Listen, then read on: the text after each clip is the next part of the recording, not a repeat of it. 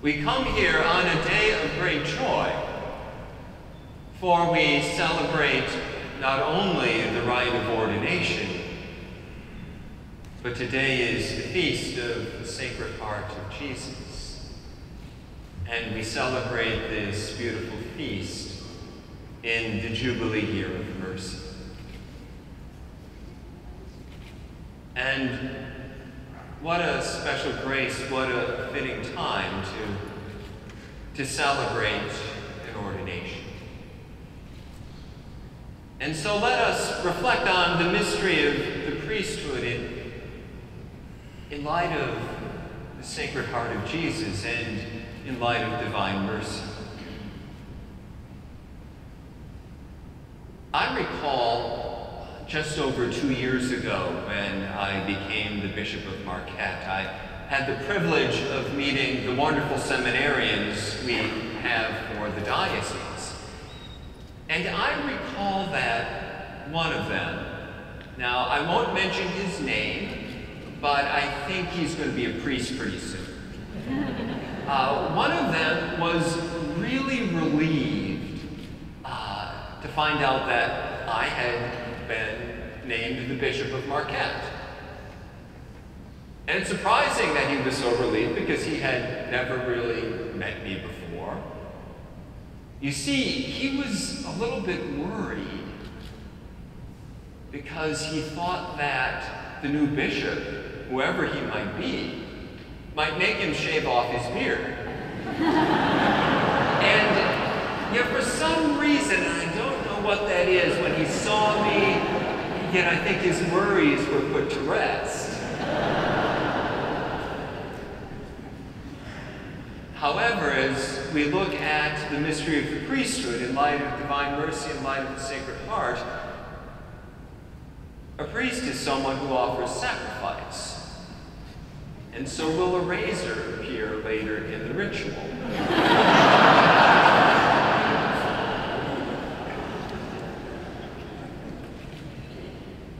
All kidding aside, of course,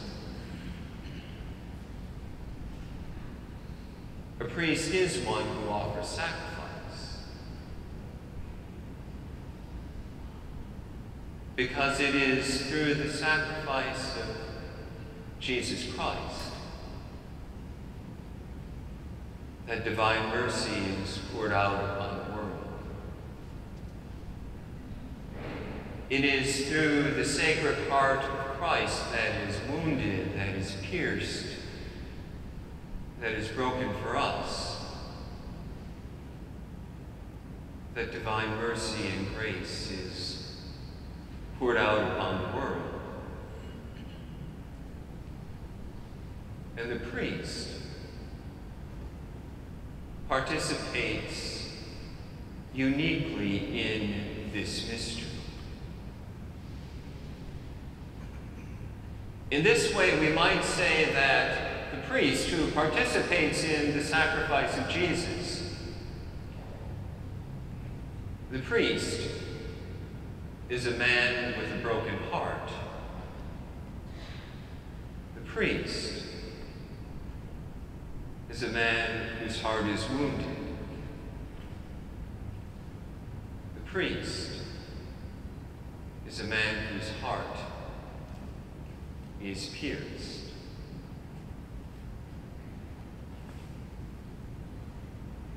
My dear sons,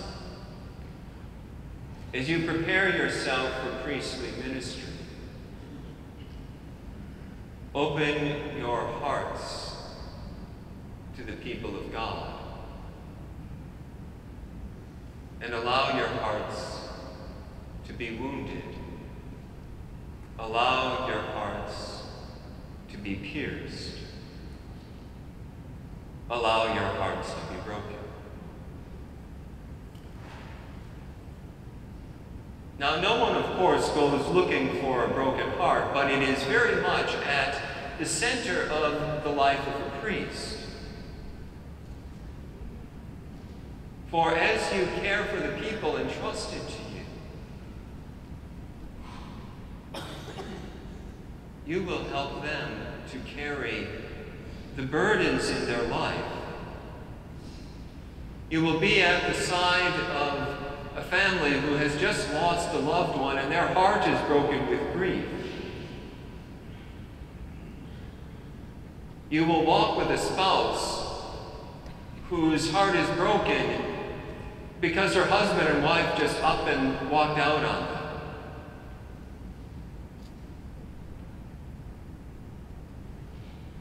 You will walk with parents who are deeply worried and concerned about their children.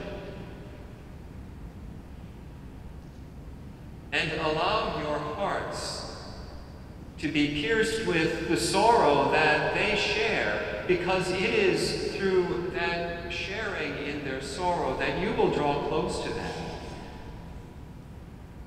and that you will draw them close to Christ. And it is through your own heart that is pierced in sharing their own grief that you will be able to show them the infinite love of God that is poured out to them in the midst of their sorrow. And you can do this so much more if you allow your heart to be broken because you love the people entrusted to your care.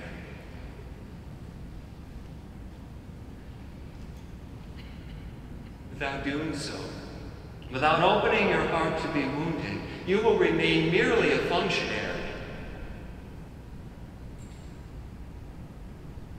But if your heart beats with Jesus Christ, if your heart is broken like his, if your heart is pierced like his, you will be this vessel of infinite grace and infinite love that is poured out upon the people of God. Because you will represent even more for them the presence of Jesus Christ and the presence of his Sacred Heart.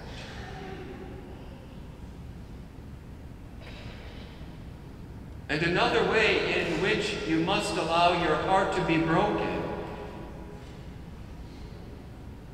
is sharing in our Lord's compassion and care for the lost,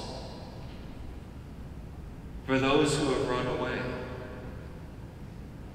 for those who do not know God.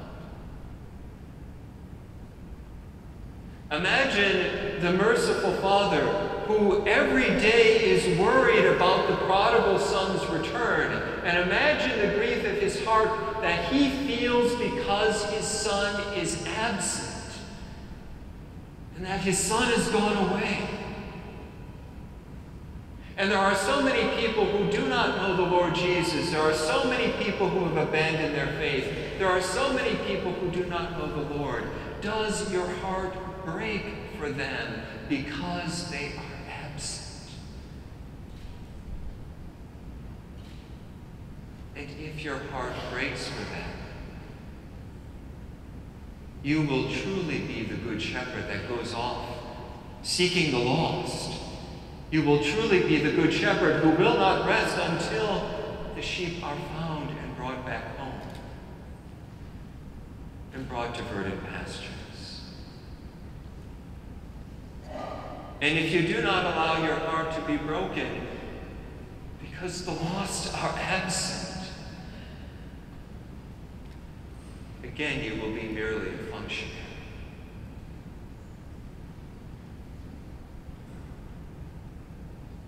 The priest who participates in the mystery of divine mercy and in the mystery of the Sacred Heart of Jesus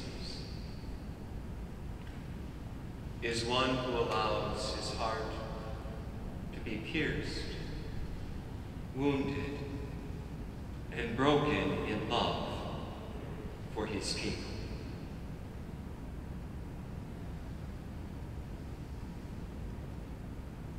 But the priest who allows himself to be so wounded and who opens his heart so much to his people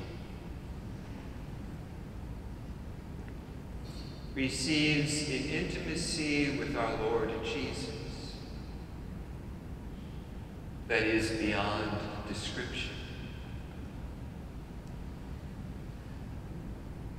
For the more you let your heart be broken just as Christ, the more your heart is in union with His, the more you will know the Lord's love, the more you will know the Lord's mercy, the more you will be sheltered within His very sacred heart, and know an intimacy with Jesus that is indescribable. And it is from this divine intimacy where your broken heart is not something that weighs you down, not something that crushes you, but rather the very meeting place, with Jesus our Lord, who pours out upon you His love, His grace, His strength, His mercy.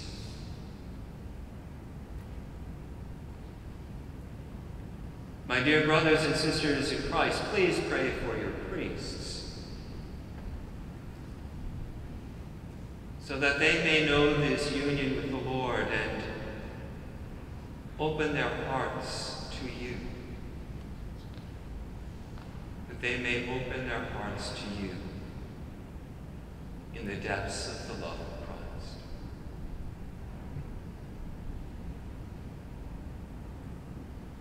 My dear sons, as you approach this altar for sacred ordination,